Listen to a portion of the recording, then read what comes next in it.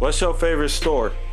Alright, my favorite store, I probably would have to say probably like 7-Eleven. You know, I walk in there, you know, give me some cookies, you know, I fill up on all the packages, make sure I get the softest ones, you know. Cashier, they be looking at me crazy, but you know, I ain't really tripping because I gotta get the softest cookies. You can take a girl in there, get her a Slurpee, you know what I'm saying? If your girl, if she don't mix at least 2 flavors into her Slurpee, she not the one, bro. Also, like, it's ketchup package, you know what I'm saying? Mustard package, run up in there, grab you a bunch of them because I don't buy no condiments, bro, for the house, you feel me? Question 2, celebrity crush. Celebrity crush.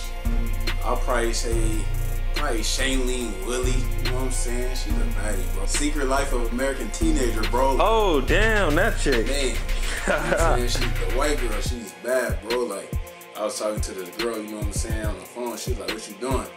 I was like, watching Secret Life of American Teenager. You know, she didn't think I had that in my repertoire, bro, so, but I do, you know what I'm saying? All right, anybody else? Oh, Joyful Drake from BET, Let's Stay Together. She could use an EBT card for sure, like. Oh, God. For sure. Damn, that's real.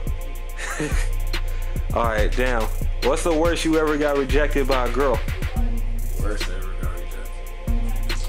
I'll probably say when I was on a bus, I was about 16. I was on, you know, the Metro 710 Crenshaw bus. You know, it was a baddie, young ratchet. She was on the back. She was sitting by me.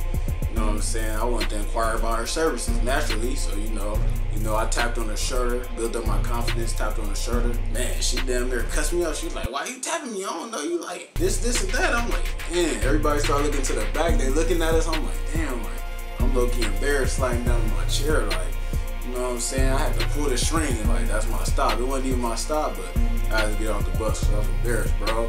I didn't even have a day pass that day, you know what I'm saying? I had to pay an extra $125 to be on the next bus, bro, but it's cool. Damn. All right, man, next question. What you think you wanted to be when you grew up? Man, I ain't gonna lie, I thought I was going to the NBA, bro. You know what I'm saying? Like, man, I was putting in work, you know what I'm saying? When I was younger at the YMCA, I'm averaging like 10 and 5. I'm killing, bro. I'm out there dogging, you know what I'm saying?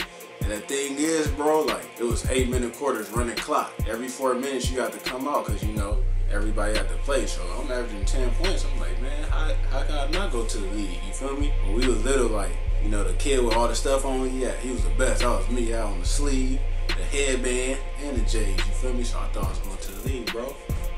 For real. Dang. Last question. Bonus round. Who you do it for? Man, I ain't gonna lie. I used to do it for the ratchets, but right now I do it for the girls with good credit, bro. Straight up.